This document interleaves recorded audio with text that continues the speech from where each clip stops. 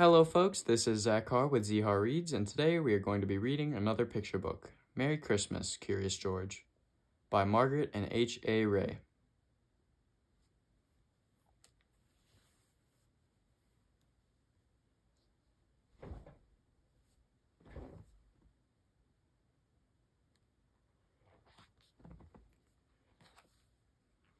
This is George.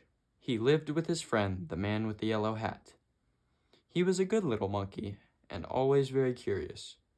Today, George was visiting a Christmas tree farm. "You can help me pick out the perfect tree for our home," his friend told him. "Keep close to me while we look." George promised to be good, but little monkeys sometimes forget.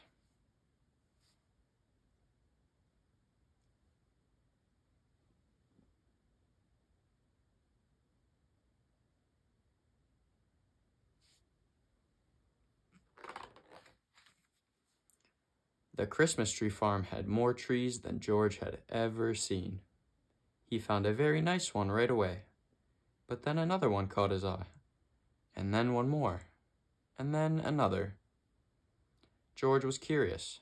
How many Christmas trees could there be?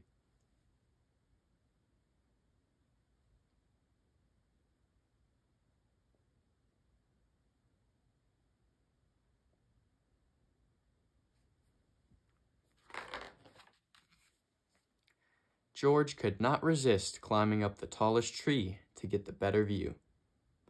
He looked for the man with the yellow hat, but his friend was nowhere in sight. Two men tromped into the clearing. "There's our tree," one man told the other. The men cut down the tree and loaded it onto a truck.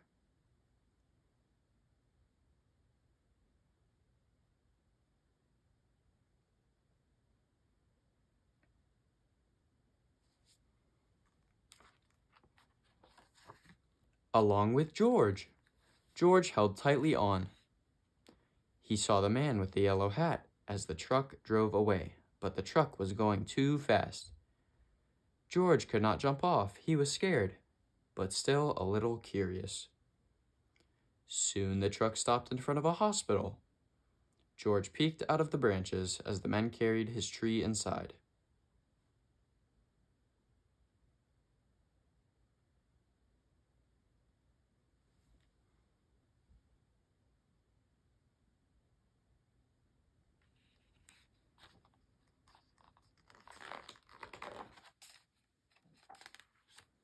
The hospital was a busy place.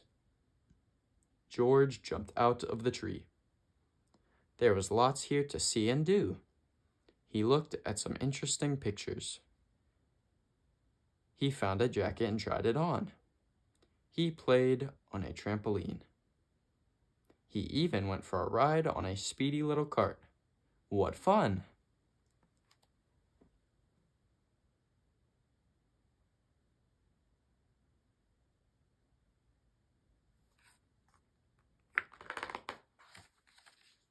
Then George spotted something very interesting. His tree.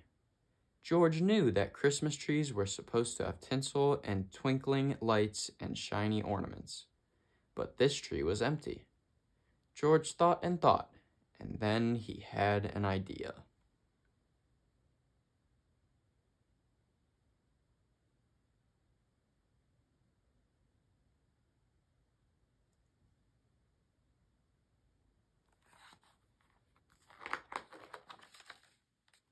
Next, George noticed a pile of gifts in the corner of the room. The gifts looked pretty, but George was curious. Could he make them look even prettier?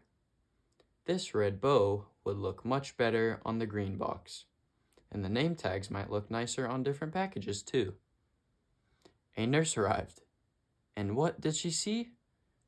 A monkey, and he's making a big mess.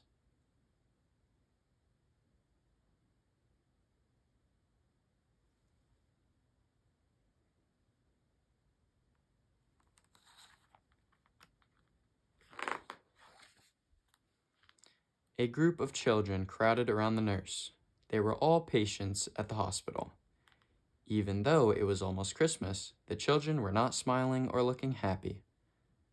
"Come along," the nurse said, picking up George. I'd better get you out of here before you can ruin anything else.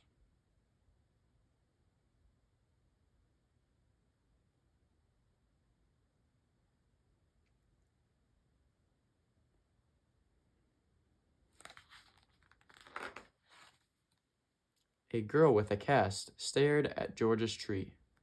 Suddenly she giggled. "Look," she said, "it's my X-ray." A boy laughed.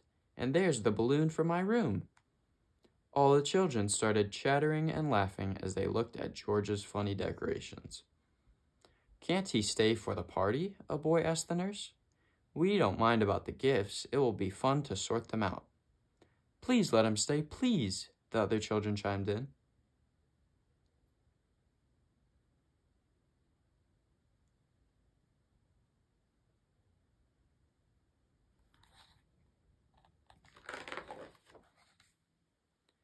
When she saw how happy the children looked, the nurse looked happier too. "I suppose he can stay," she said, "if he promises to help fix the tree." George was happy to help. The children helped too. Some of them returned George's decorations while others handed George the real ornaments. He scampered up and down, stringing lights and hanging tinsel. Being a monkey, he was good at that sort of thing. He was also good at making the children laugh.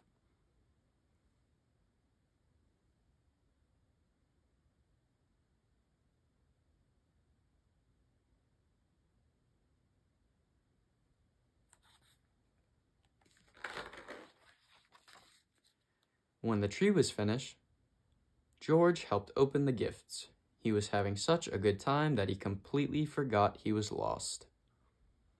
Until the man with the yellow hat hurried into the room. "There you are, George," he cried. "I followed that truck all the way here." George was very happy to be reunited with his friend. The nurse invited them both to stay for milk and cookies.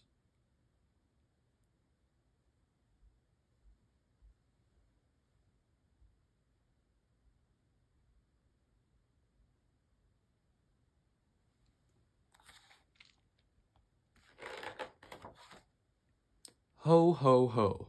Did someone mention milk and cookies? A man in a red suit walked into the room, his belly jiggling. He was holding a beautiful golden star.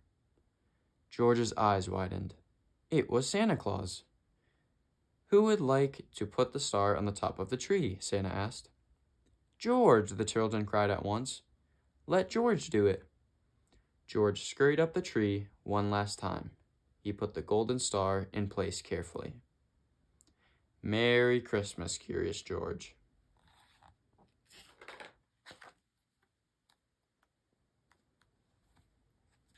The end. Well, I hope you guys thoroughly enjoyed Merry Christmas, Curious George. If you liked it, push that subscribe button, hit that like button. It'll push it out to all the people and let them know that you truly loved it. Thank you and goodbye.